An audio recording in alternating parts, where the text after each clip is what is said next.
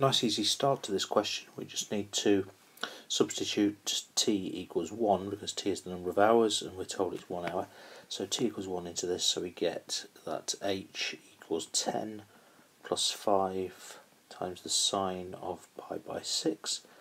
Sine of pi by 6 we should know is half, so that equals 12.5 metres.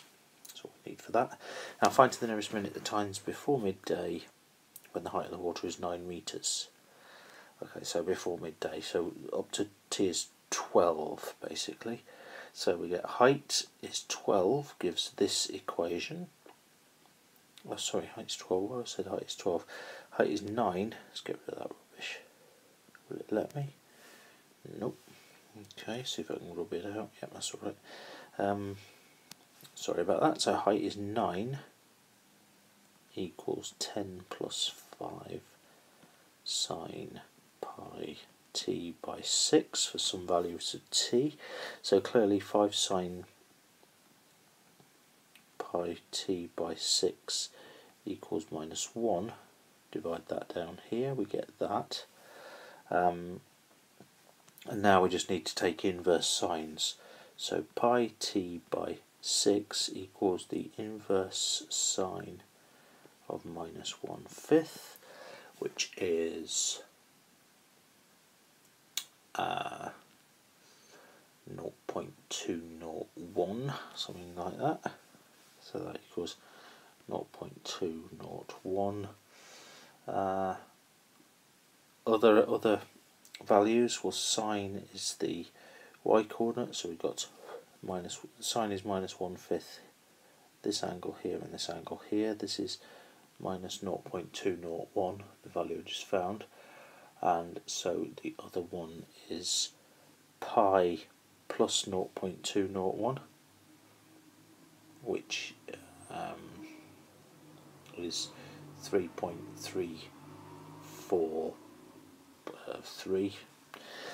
So those are the two values. So now we need to multiply by 6 and divide by pi to get t equals, well, from this one multiply by 6 and divide by pi, we get oh no, that's negative. So we need to, sorry, I'm talking rubbish here. So we need to now add another pi onto this, same angle but one lap further on.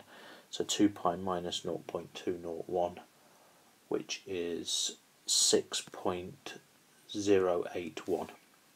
So this negative here isn't actually a proper solution, because it would mean a time before midnight. This is the solution we're looking for, which is one lap further on, 2 pi further on.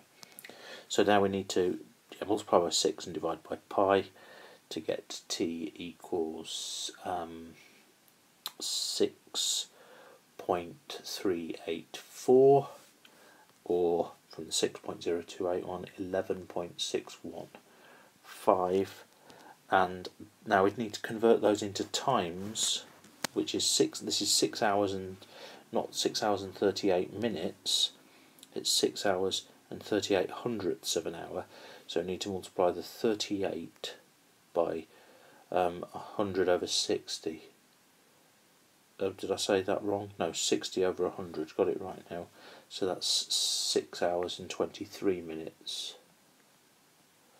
And this one is 11 and 61 hundredths. So 61 divided by 100 times 60, which would give 11.37. So those are the two times that we're looking for.